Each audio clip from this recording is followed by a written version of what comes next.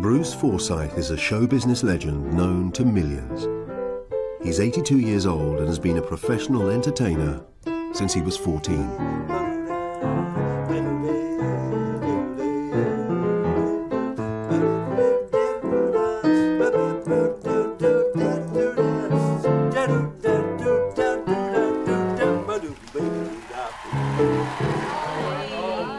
Bruce and his third wife, the former Miss World, Will Nalia Forsyth, are head of a large and ever-expanding family.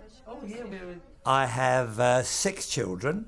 That's 5 daughters and JJ, who's the only son.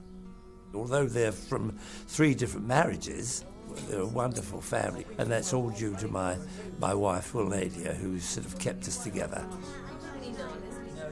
My family tree is probably feeling a bit tired now. Maybe the boughs are beginning to feel the strain.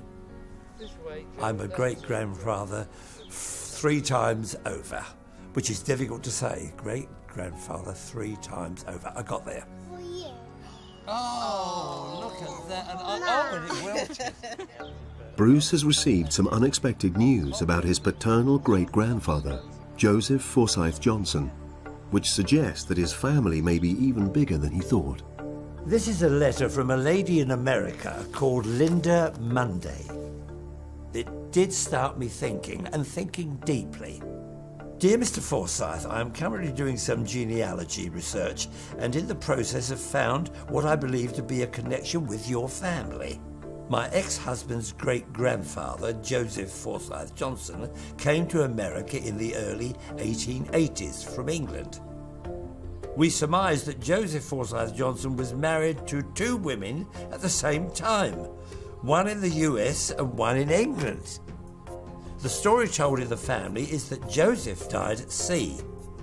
Kind regards, Linda Munday, Georgia, USA. Now, I don't know whether any of this is true, but I'm certainly going to find out. Bruce has decided to find out the truth about Joseph Forsyth Johnson for himself, and is heading to Cuffley in North London, not far from where he grew up. My father worked very, very hard. He was a garage engineer. They were wonderful parents, and probably my mother particularly had more ambition for me than I had myself. We weren't poor people, but we weren't rich. We were sort of in between. But they did sacrifice a lot for me in those early days. I'd never have made it without them. Bruce's father John rarely mentioned his grandfather Joseph and knew little about his life. All I'd previously heard about Joseph Forsyth Johnson was that he was a landscape gardener. He did go to America to work, and he wrote books. He wrote a few books on landscape gardening. But Bruce does have one relative who may know more. Alan Johnson is my cousin, my long-lost cousin in a way, because we haven't seen each other for decades. He is a bit of a family historian, and thinking about it, I thought if anybody knows a lot more than I do about the family and the history of the family, he'd be the guy to see.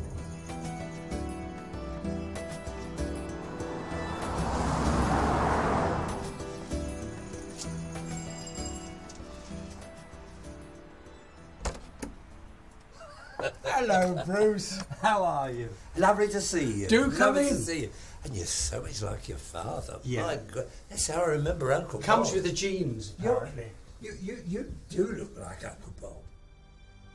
Like Bruce, Alan Johnson is a great-grandchild of Joseph Forsyth Johnson, through his father Robert, Bruce's Uncle Bob. Now then, Alan, I had a letter from a lady in America, okay, about Joseph Forsyth Johnson.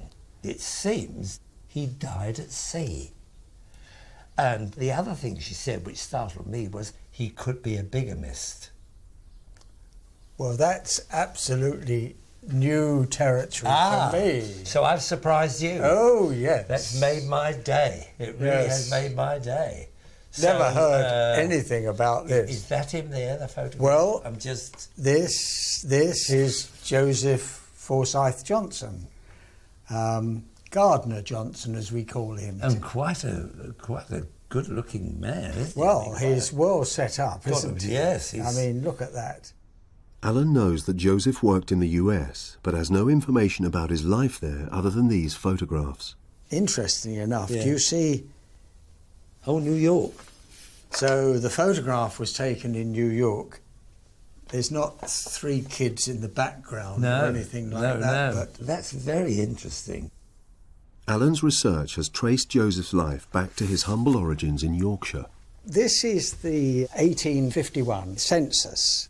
And here we have Joseph Forsyth Johnson. Now, his grandfather is a gardener, and it looks as though he most likely went to his grandfather's as an apprentice gardener. So he was, as it says, a scholar. Yes.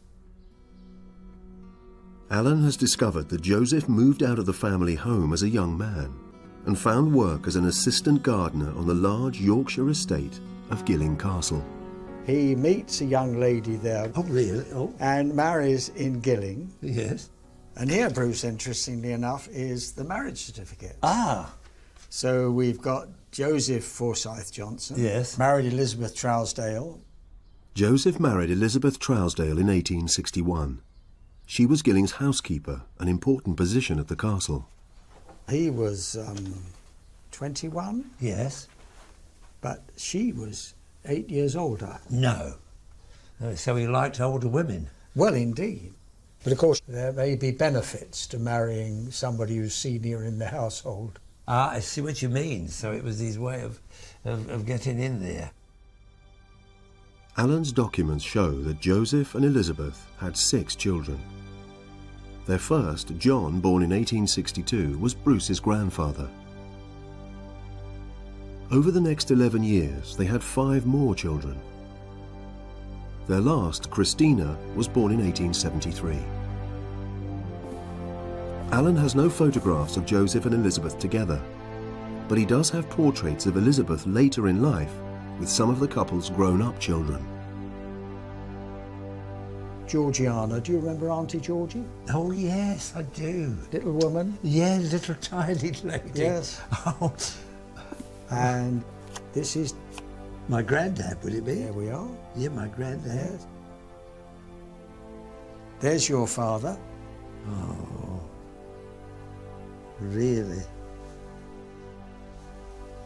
There's Christina. Uh-huh. This is Auntie Chrissy's diary. Oh. And read that, Bruce. Father arrived in Liverpool by the Etruria. Christina's diary records one of her father's journeys home from America in the 1890s. Father called for one, went out with him, we looked around the shops, and afterwards went to see Georgie at Stoke Newington. Interestingly enough, if he was a bigamist, they obviously didn't have any suspicion. The diary shows Joseph to be a respectable, if often absent, husband and father. There's also no mention of his death at sea. But Alan does have a document that may help Bruce trace what happened to Joseph and his family. Over here is his visiting card. Joseph Forsyth Johnson, consulting landscape gardener and garden architect.